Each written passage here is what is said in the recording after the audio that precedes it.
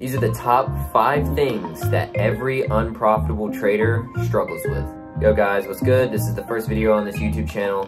My name is Kanan. I run the TikTok and the YouTube channel called Canoe Trades, so you can call me Canoe if you want to.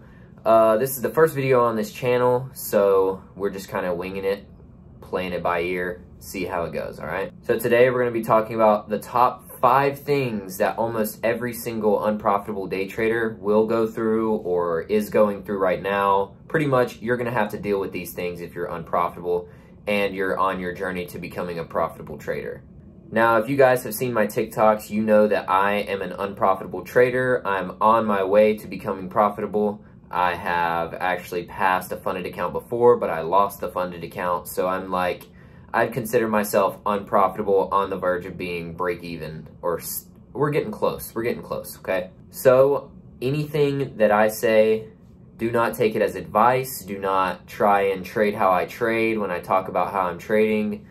This is strictly for entertainment purposes, and I'm trying to help you guys, okay? Because I'm going through these things right now, or I've been through some of them, I've overcome some of them. But basically, I'm just trying to help you guys so you kind of know what's coming in the future if you do want to go through that long journey of becoming a trader. These are not in any particular order, but the first one is rushing the process. A lot of you guys get into trading, you see these videos of these gurus, they're making tens of thousands of dollars in like 20 minutes, right? You're like, ooh, I want to do that because I want to make a bunch of money. That is your mistake. The reason that a lot of you guys end up failing is because you just want to get rich quick. A lot of you guys who have been trading for a while know that this is not the way you need to go. You need to come at this knowing that it's going to take a while, like years. So if you come into trading and you're only getting into it because you want to make a bunch of money, you might as well just go try something different. Try SMMA, try Amazon FBA, try some other side hustle, because trading is not going to be a side hustle that you can just make a ton of money in a month. It's not going to make you rich in a month. It's not going to make you rich in a year, most likely. It's going to take a while. I never really had an issue with this, but that's because when I first started trading, I knew it wasn't going to be, like, I saw videos and people were saying it's not going to be easy, you're not going to get rich quick, you have to actually put in the work. All right, so number 2, you guys change your strategy way too much. Honestly, bro,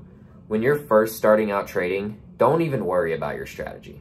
Like, literally, it doesn't matter what you do. You can say, hey, when there's 3 green candles, I'm going to buy, and I'm going to put my take profit at the high. When you're first starting out, your strategy is useless. You need to be worrying about being able to actually execute a plan, okay? So pick a strategy, look up trading strategies, right? Look up a trading strategy, pick one, write down your rules, and follow them. You don't need to be worrying about a strategy. You need to be worrying about being able to stick to your rules, being able to not overtrade, being able to manage your risk. There's a lot of other factors that go into this that you need to be worrying about rather than what your strategy is. So if you're first starting out, I would pick a strategy and just stick to it, bro. Number 3, you are too attached to money. Now, a lot of you, if you're smart, you started trading on demo when you first started. So this is kind of like, okay, you've been trading on demo, now you want to move up to funded accounts or trading with your own money, stuff like that. When you start trading with a funded account or your own money, in an instance where you can have the potential to make money, that is when your psychology is going to come into play. Because now that you have a chance of making money, every time you place a trade, you're going to be like, ooh, I need to make this money. Ooh, I want to make thousands of dollars. Ooh, I could do all this.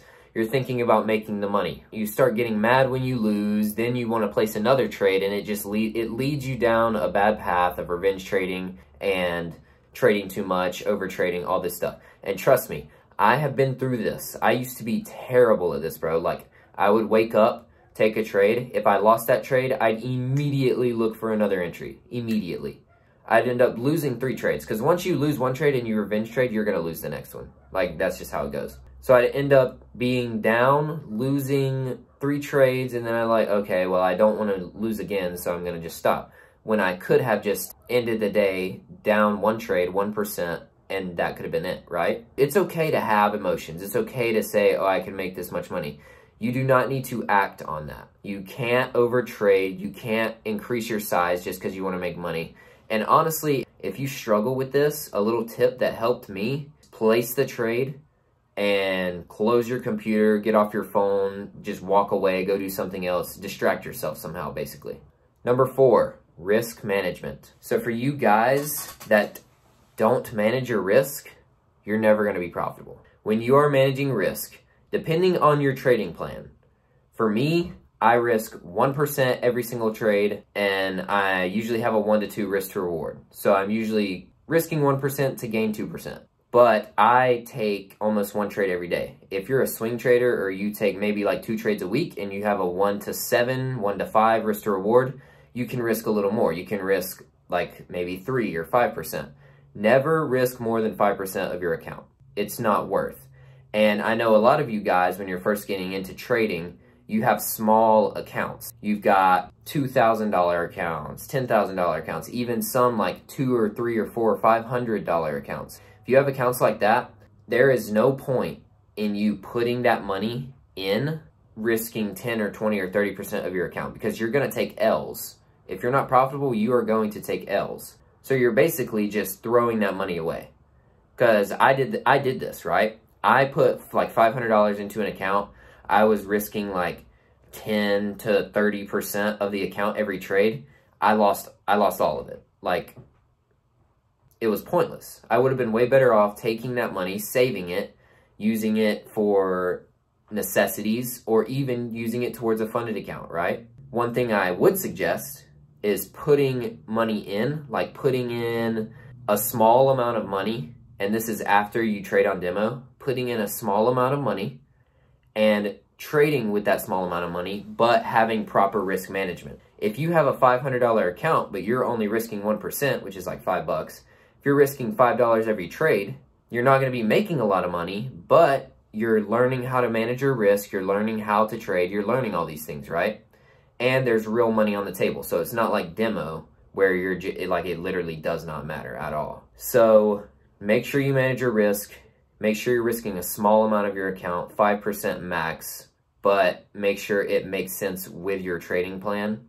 And especially for you experienced traders, like if you're trading a funded account, manage your risk. Number 5 is going to be second guessing yourself. I struggle with this the most right now. A lot of people might not struggle with it, but this is what I struggle with the most, okay? When I say second guessing yourself, you have a strategy down, you know what you're supposed to do, but for some reason, right when you're about to execute, you're like, ooh, maybe that won't work. Just the other day, I took a trade. I said, there's the setup I'm supposed to take. I executed, took the trade. I was in drawdown. So when it came back up to break even, I closed the trade. What happened? Trade ran all the way up, hit my take profit. My analysis was correct. Now remember, I am unprofitable. Don't listen to me, okay? Here's what helps me though, me personally. Everything works different for everybody, but this helps me. When I find my setup, I say, okay, this is the trade I'm gonna take. When I place the trade, I set a stop loss, I set a take profit, don't move it. Literally don't move it. I don't care if it's 1 tick away from your take profit. I don't care if it's 1 tick away from your stop loss. Don't move it, don't close it, don't change it at all. Be confident in your analysis. But again, this is for you more experienced traders who know that your strategy works. You know that you're doing the right thing. Your psychology isn't there. You want price to hit your take profit, hit your stop loss, whatever happens, happens. You won the trade, great. You lost the trade, okay, you get to learn from it. There's no reason in second guessing yourself, because then you're gonna be in situations where you think that this is the right trade, but then you see this, and then you see this, and there's 4 different confluences telling you to go in 8 different directions, taking 6 different trades, and you're like, well, which one do I take? This goes back to knowing your strategy and sticking to your strategy. You have a strategy, you execute that strategy, no matter what, you let it hit take profit or stop loss, and that it is what it is. And that's the top 5 things that almost every single unprofitable trader will struggle with. Once again, I'm unprofitable. I know that unprofitable traders struggle with these things because I struggled with them as well, and I'm still struggling with some of them. So for all you guys that are unprofitable, need help with something, you can ask me, but most likely I'm gonna tell you to go watch some video or go listen to someone else. I'm still learning how to be profitable. I'm not profitable yet. I don't have the right to teach you guys how to trade when I'm still learning how to trade. So I guess that's gonna be it for the video. This is the first video on this YouTube channel, so if you watch through the whole video, you're the GOAT. You can like the video if you want. If not, if you got any questions, you can leave a comment down below. I'll probably be making a video going in depth of my strategy here pretty soon, just in case you guys are curious. But yeah, that's it for me, so I will see you guys later. Peace out.